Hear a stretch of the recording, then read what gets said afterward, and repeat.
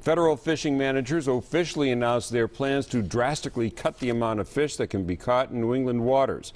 The cuts include a 77% year-to-year reduction in the allowed catch of cod in the Gulf of Maine and a 61% cut on the cod catch in Georges Bank.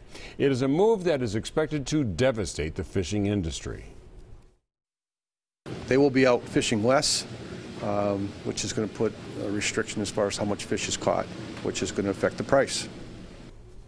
Many restaurants and retailers will likely turn to imported fish to control the costs. The plan is still open to the public comment until April 15th. The 2013 fishing season starts May 1st.